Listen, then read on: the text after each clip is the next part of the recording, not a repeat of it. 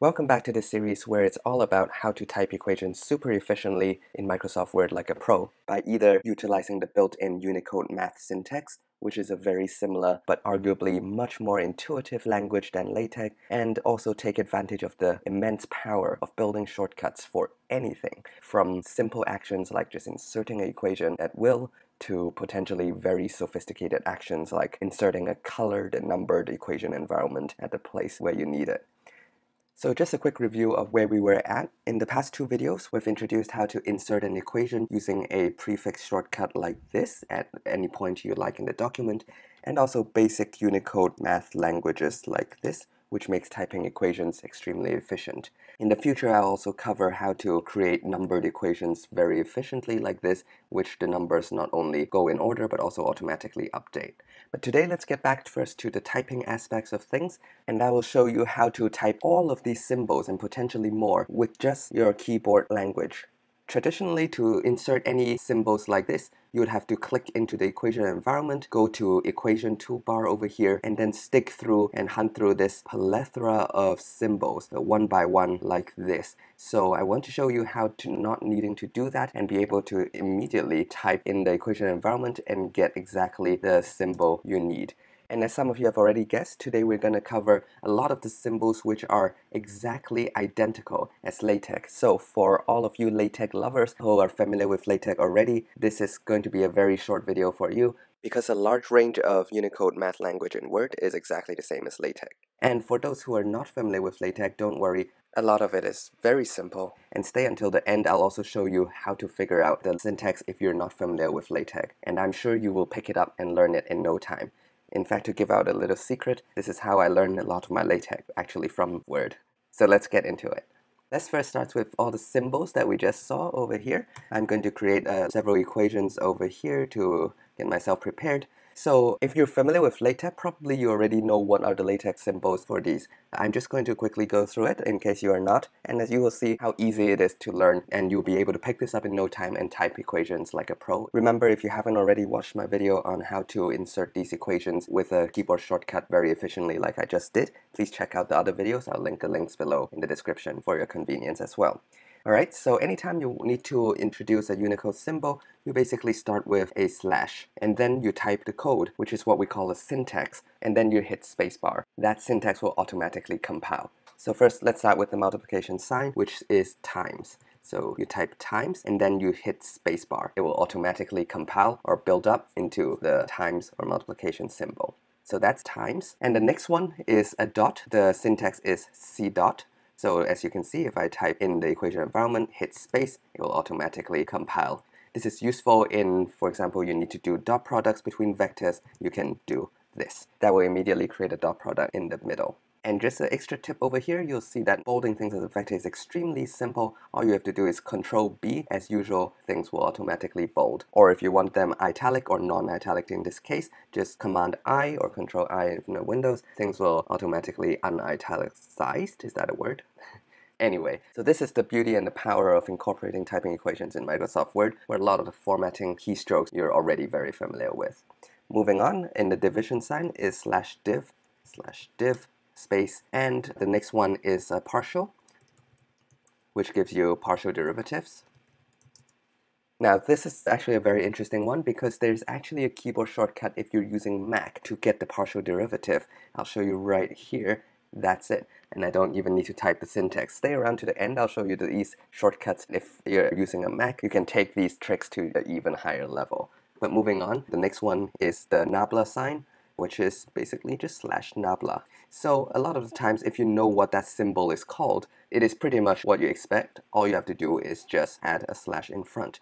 Some of them are a little bit less trivial. You do need to remember them, and if you use them a lot, you will. But if you don't use them a lot, I guess it's not such a big deal if you forget it.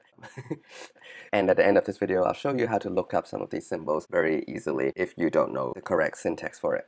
So for the plus and minus, it's actually PM, stands for plus and minus. So all I have to do is /PM and space. So you can see this automatically generates. And the next one is not equal. So NEQ. NEQ. I think NE also works, if my memory serves. Yes. So there's an even shorter version for it. I think it's exactly the same as LaTeX as well. And infinity is infinity, like that, infinity like that. This is actually one of those where there is another Mac shortcut, and especially if you type integrals a lot, infinity comes in a lot, and if you're in Mac, that's perfect. You get just one key shortcut where you get infinity. And finally, for geometry, when you want perpendicular, it's just perp. So if you've never typed LaTeX before, this might seem a little intimidating, but as you can see, it is very simple and basically comes with experience. The few more times you type, these languages are very easy to pick up.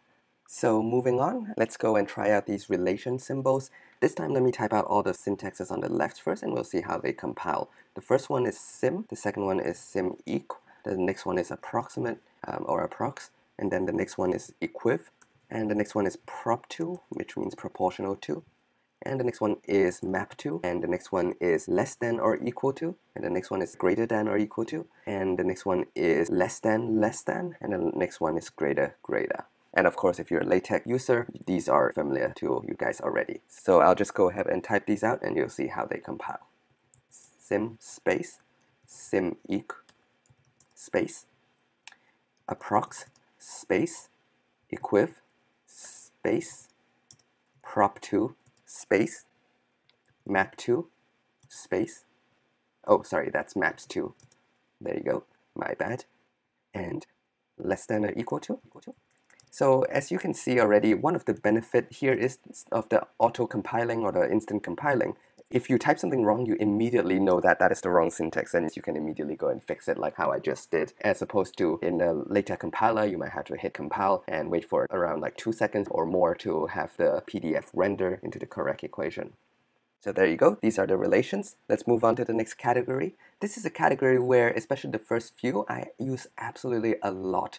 Therefore, because for all there exist, and sometimes even in as well subsets, I personally don't use as much, but just to include in the same category. Again, LaTeX user will recognize these. If you're new to this, hopefully you see how intuitive all these are.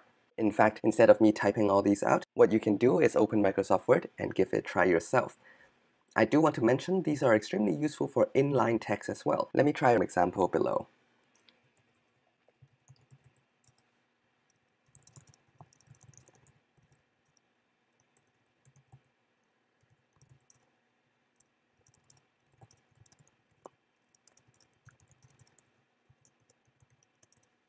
And there you go, I'm just making this random statement up on the spot, but as you can see, we can embed all these LaTeX symbols inline automatically as well. The shortcut that I create for inline is exactly the same as creating a simple unnumbered equation. Remember to check that video of creating a shortcut for inserting equations if you haven't already.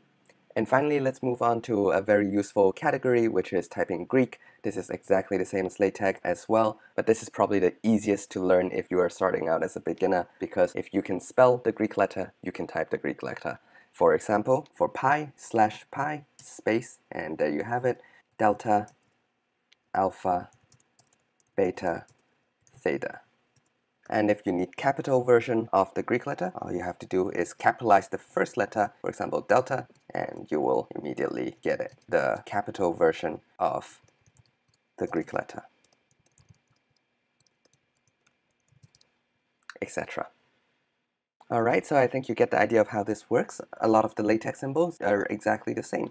So let's address the issue of how do you look up a syntax if you don't know the symbol. So there are 3 ways to go about this. Of course, you can always just Google, but there are slightly more efficient ways. Number 1 is you can mouse over a symbol in equations. Okay, so what I mean is first you need to go to equation. You can either click insert and click equation to get to it, or what I like to do is I just use my shortcut to create a random equation and it will immediately bring up the equation tab over here.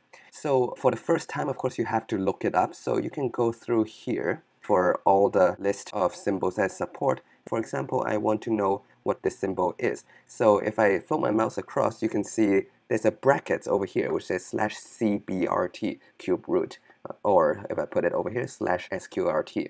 LaTeX users, you're familiar with this already, but this will immediately shed light to what the symbols are. So for example, ones we have already done, times, as you can see, not equal, you can see both NE and NEQ will work. A lot of these will have their syntax written out over here. Some of them have more than one option to get the same syntax, as you can see. We can scroll down, and these are really cool, by the way. So we've discussed for all. But if you want a double C for something like complex numbers, you can just put a /double and then that letter. So as you can see, it's extremely efficient to get all of these nicely formatted symbols. Sometimes you might not see a syntax that gives you. So here so far we are having pretty good luck. Everything shows me a symbol. Sometimes it doesn't. For example, here, dagger, it does not show one. So you will have to look it up on Google. Or that brings to the second option. So online there are already a lot of documents that are written about this. All you have to do is find these documents or PDFs, and you can see they'll tell you what to type and what symbol you can get. So you can just look up everything here. From just the basics ones that we talk about to more advanced ones like having accents, which we'll talk about in a different video. How to get vector signs or underline, underbar, or having dotted ones. We'll talk about that in a separate video, but if you are way ahead of me, you can just check these online as well.